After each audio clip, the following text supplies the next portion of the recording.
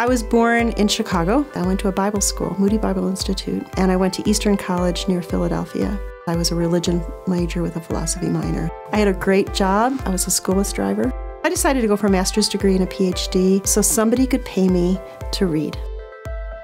I started in CCU in 2002.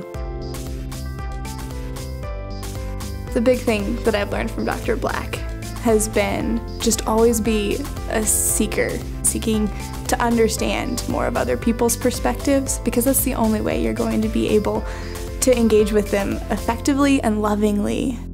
We often joke in the department that she's the adult in the room because she always knows what needs to be done and how to motivate us to get those things done. I think she's worked tremendously hard. She brings years of expertise and experience to the classroom.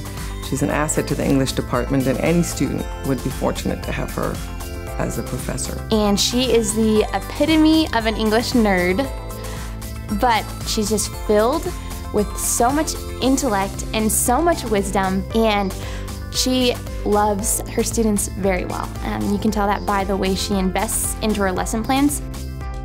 Another way that I develop students, besides giving them challenging text to read and talking about the text with them, is living my life before them. I'm a mom, I'm a grandmom, I'm a wife, I have a home nearby, they come to my home sometimes, and I was a foster parent for many, many years in my life, so there are other children who, for a time in their life, would have called me mom. I'm an avid gardener. I love art. I love pottery. I'm an adventurous cook. Students across CCU have tasted my cooking. Everybody needs to read things. The number one thing that I want students to have grasped from me is that God loves everyone. God even loves the villains in the story. I think that love of language, I think it was born in me. I think it's part of who I am. I think it's what God's purposed me to do all along.